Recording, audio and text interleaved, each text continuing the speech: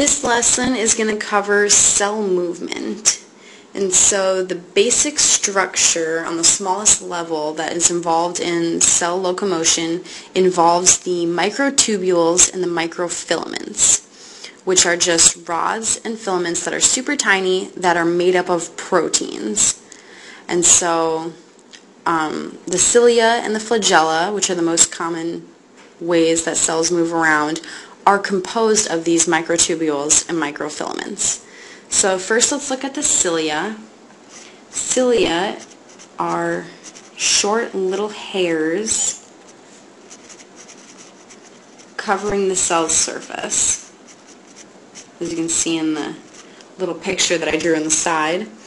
And these are used obviously for a couple different things, but the way that these hairs move is in a wave-like motion.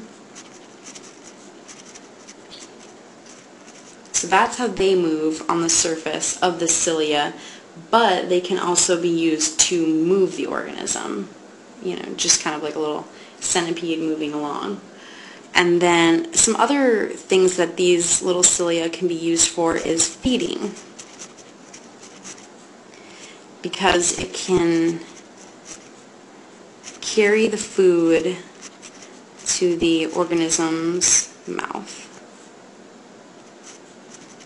what we'll call its mouth. So if there's a little piece of food over here, the cilia can take it and move it in its wave-like motion until it gets to where it needs to go. So that's another function of the cilia. And finally, absorption.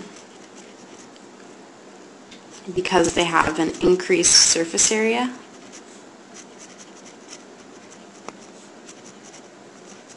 because each of the little hairs, we have all the area down the one side as well as down the other side, so that helps increase the surface area so we can increase the absorption.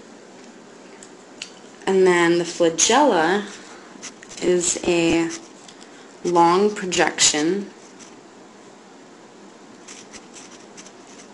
and when something has a flagella, it usually only has one or two.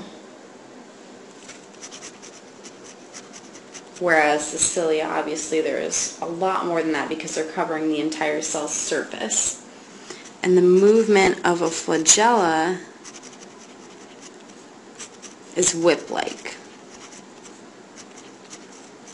So the little flagella can whip back and forth to propel the organism as its means of locomotion. So these are the two different ways that cells can move about.